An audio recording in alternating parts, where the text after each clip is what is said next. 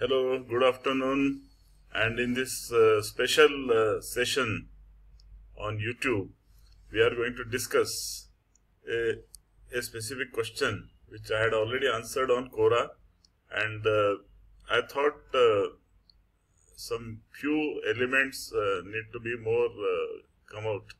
That's why I am giving this answer. So the question is, which cement is better for use in slabs? Is it PPC or OPC? Portland Pozzolana cement or ordinary Portland cement? Which is better, as people are asking? So, I have used both these OPC and PPC at individual sites.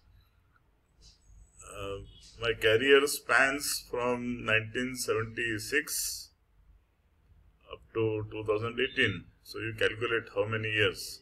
24 and 18, it becomes 42 years. So during these 42 years, I have used OPC of even grade 33 I have used. Nowadays, you know that grade 33 is not available, is not produced anymore. We have only grade 43, grade 53 in OPC and PPC in grade 33. But you must remember one point in PPC, that this grade is never mentioned on the bag. This you have to know, that any PPC cement is always grade 33. Okay, although it is not mentioned on the bag. Now let us see what are the basic characteristics. Some chemical or heat evolution point of view. First let us see.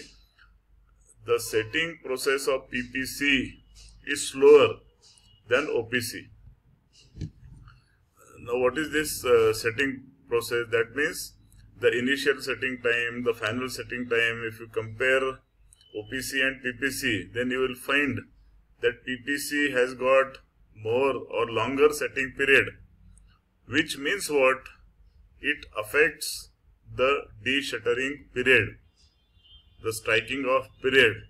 That means any slab less than 4.5 meter in span, if you are opening in 7 days using the OPC, if you are using the PPC, then you can open the slab after 10 days.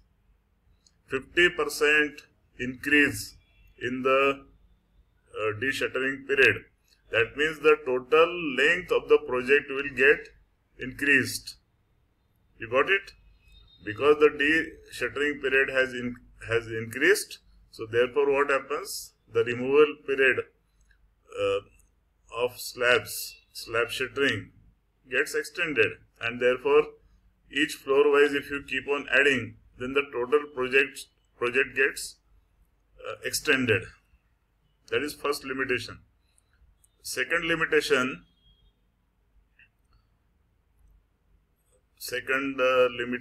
I don't know whether we should say it limitation or not, that I think this is a advantage, that PPC has a low heat emission process as compared to OPC. Now what is the reason? In OPC, the cement particles are finer as compared to PPC.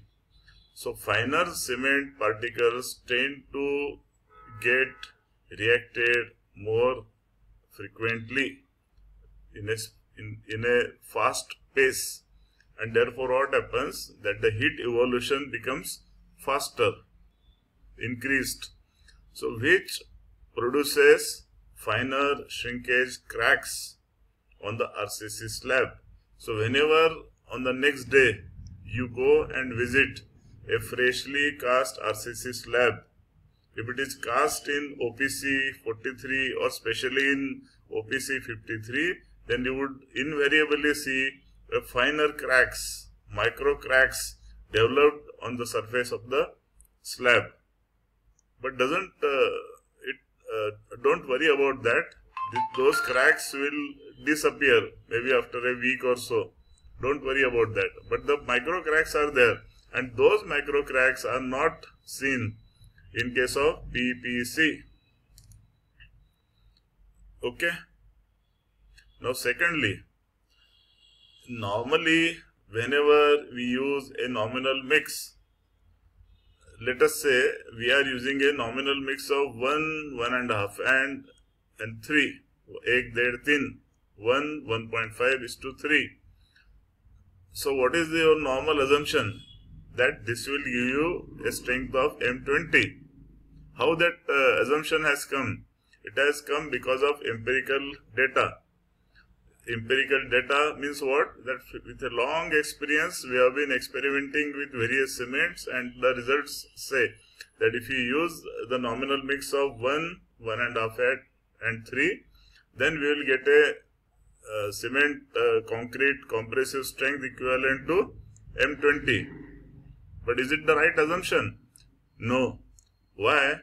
Because in earlier times, when the empirical data was collected, those times the cement used was of OPC grade 33. So these results have been arrived with the grade 33. Now instead of grade 33, which is not used nowadays, if you are using grade 43 or grade 53, then naturally the strength of the concrete which you are getting through this nominal mix 1, 1.5:3 will be much more. You got it?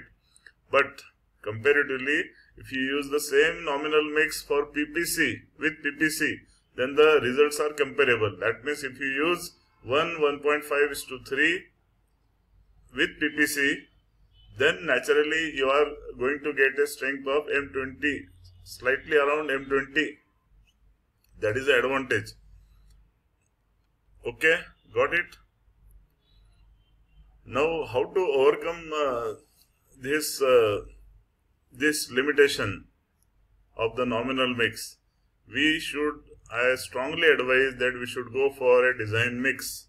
If you go for a design mix, then the laboratory, they consider all the aspects, all the properties of cements and aggregates, and when they actually test, they carry out the test at the laboratory, they know that what is the exact strength of the cement which we have given to them, and accordingly they will prepare the design mix for you. Okay, so I strongly recommend that whenever you have got a long project, a major project, a big project, that time you must get the design mix prepared and do the entire concreting based on that design mix. That will always save certain quantity of cement. That is guaranteed. Okay. So, in the context of the above discussions, I would say it is preferable to use PPC. Why? Because number one, it is environment friendly. Why it is environment friendly?